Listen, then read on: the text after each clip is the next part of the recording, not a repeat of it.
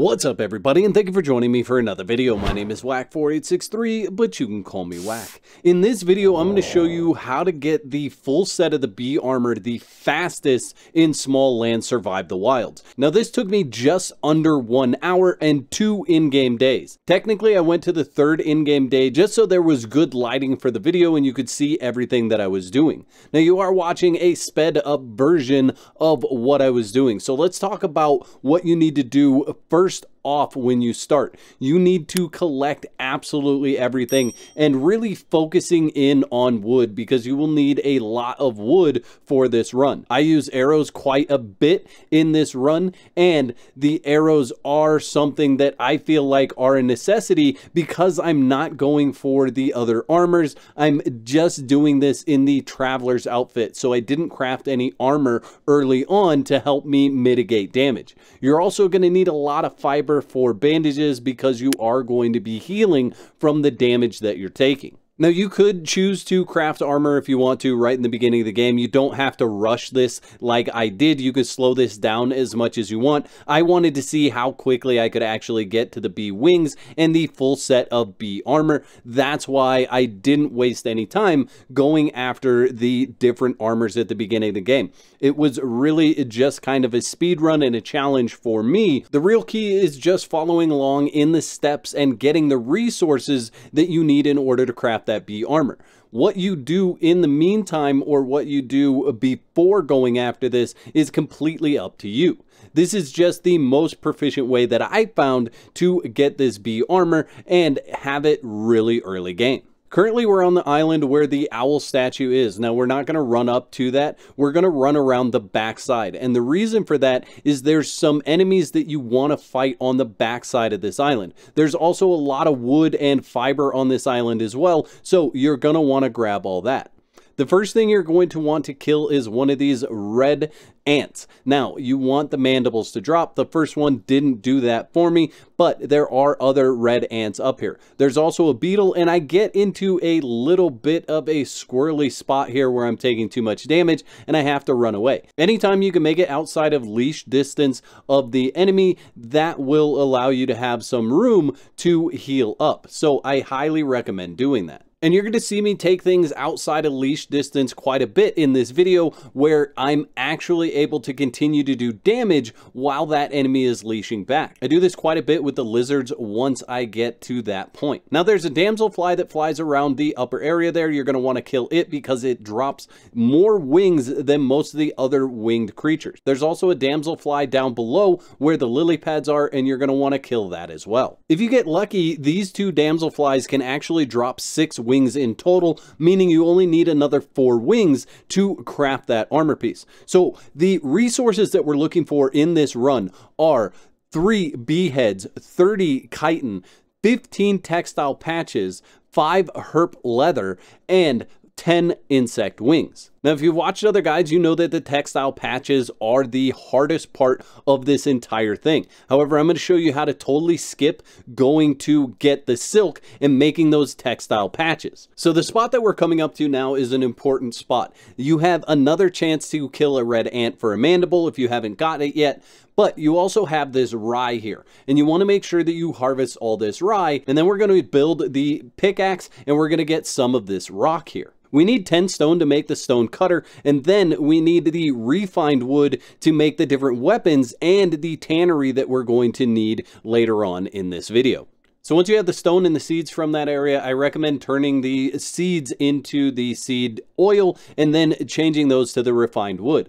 Now it's time to get down to the beach. Make sure you have food and all your bandages crafted before we head down to that area because you don't want to get stuck in the middle of a lot of these enemies and not have those things already crafted and already ready to go. Something to keep in mind is I am going to be sponging a lot of damage in this video because I didn't make any of those early game armors. I'm literally in the travel set, which doesn't give me any resistance to the damage that's incoming. So if you're having a hard time with this or you feel like you just want a little bit of extra comfort, make sure you make that initial armor. Now this section I do recommend just running through because there are 5 or 6 wasps that spawn in there. It's really weird. It's strange. Sometimes it happens, sometimes it doesn't. But you want to get down to this point, then you can drop down to the beach area.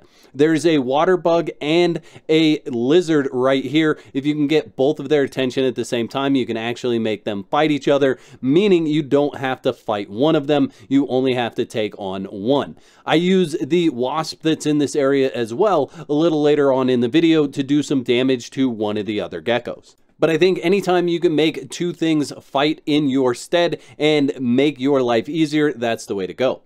Now, I do set a spawn point here just in case I end up dying in this area. I don't want to have to run all the way back down. Something else that you should know about this area is it had a lot more flint before the recent update. So you are going to have to travel quite a ways down this beach to get all the flint that you need.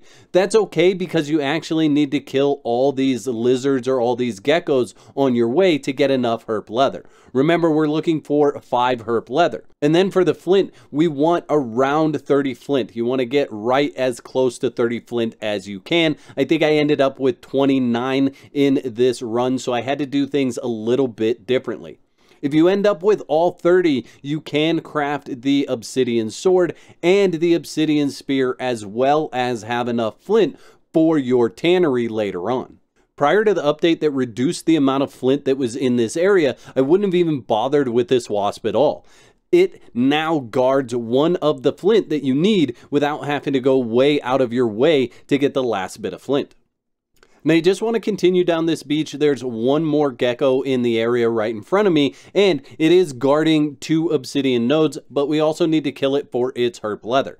This is a good example of taking it to leash distance. You can actually tell when it reaches leash distance, it'll stand there and kind of curl its head up. Once it does that, it's going to head back to its spawn, and I just continue to do damage to it with the arrows, and that makes it much easier to get in and finish it off with melee. And as you guys know, you can see I'm freezing right now because of the storm. I really don't respect the storm all that much. I'm not in the padded armor. It's really easy to get out of the storm. It's also easy enough as long as you're not fighting to stay in the storm. It really doesn't do that much damage as long as you're watching your health. So there's a dragonfly here. There's actually 2. We're going to kill those again for wings. That way we make sure we have enough wings when we get to making that armor. So kill these 2 dragonflies that are down here if you need those wings. If you don't, you can totally ignore them, but that should give you enough wings. You can also get the last bit of flint there, and then it's pretty much time to head back and head off to our next section, which is going to be getting the chitin for this armor. At this point, I'm just going to run back to all my crafting stations, my little makeshift base, and I'm going to build the flint spear.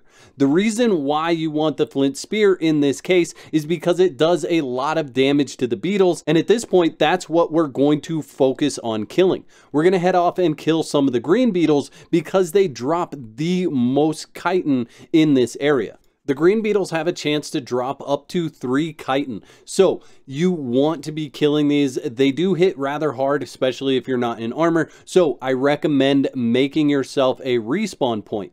It doesn't seem like I was close enough for this guy to leash to me, so I have to wait for him to come back down and actually fight him with full health. So that's okay. It takes about 4 heavy hits with this spear, so you should be okay as long as you go up against them fully healed. And at this point, we're basically going to backtrack, killing all the green beetles and all the Sawyer beetles that we see on the way back. So there's another green beetle here. Do a little bit of damage with my bow right up front. That's kind of my standard way of doing things. And then just get in there and finish it off with melee.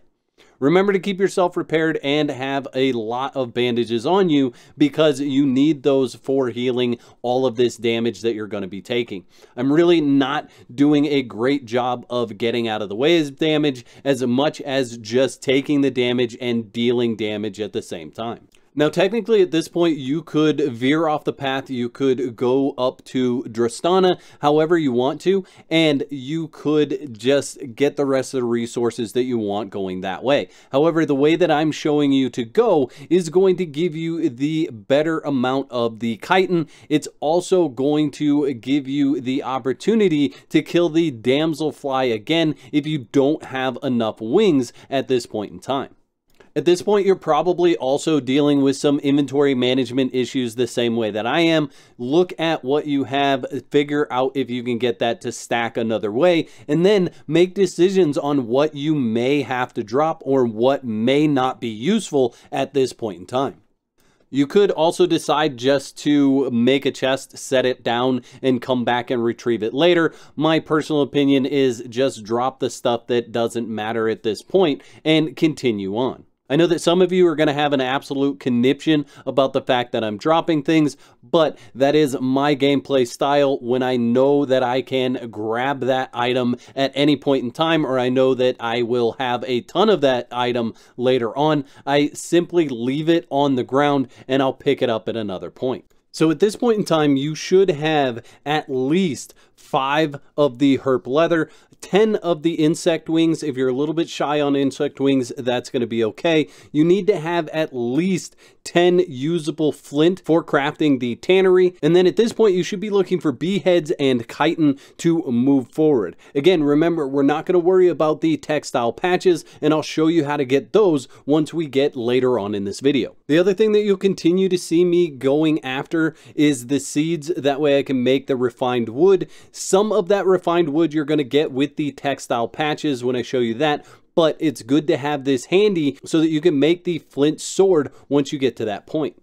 The tannery costs 10 refined wood and 10 flint, so you don't want to make the flint sword when you need either that wood or that flint in order to make that tannery. Once you make the tannery and you convert your leather, you can use that wood and that flint to then make your other weapon. Now, we've just reached the 30 chitin that we need, so we're going to avoid all the other beetles on our run back. We don't need to kill any more of those because we don't need any more chitin. Now, if you were only going after the bee wings and you weren't going after the full set of armor, you can make those wings with just 12 chitin. So it's really up to you, depending on how fast you want to get the full set of armor, is how many of those beetles you're going to kill and how many of the chitin you need in order to do this. You guys probably remember this spot from earlier on. I'm going to stop and get a seed, then place the tannery and swap my herp leather. At this point in time, now that I have the herp leather, I no longer need some of those resources